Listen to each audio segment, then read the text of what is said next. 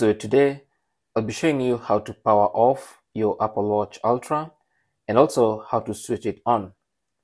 So currently, as you can see, the Apple Watch Ultra is on, and there are several different ways of powering off or switching off your Apple Watch Ultra. First method is the power button, which is this button right here. So what you need to do is press and hold that button, and from the menu that appears, tap on the power button in the top right corner, this one right here. So tap on that,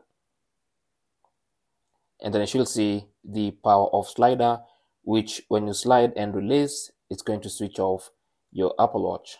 Okay, let me just cancel for now so I can show you another method. The other method for your Apple Watch Ultra is using the action button. So press and hold that action button, and the same menu appears, and from that menu you can tap on that power button up there, which you can hold and drag it to the right, and that will switch off your Apple Watch Ultra. The third option is in the settings. So press the crown once. That should take you into the main menu.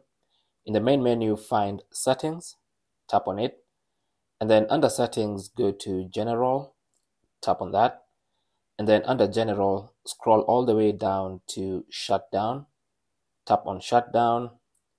Again, the power off menu appears, and if you slide it to the right, that's going to shut down your Apple Watch Ultra. So currently the watch has been switched off, and to switch on your phone, what you want to do is press and hold this button. So this is the power button, which you can use to switch on your phone. So just press and hold until you see the Apple logo on your screen. So press and hold.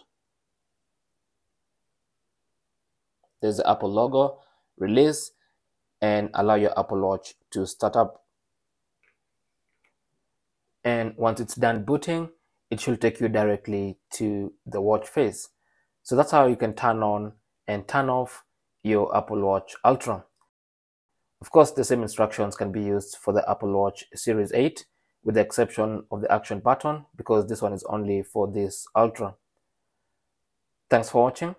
Leave your comments and questions down below, and good luck.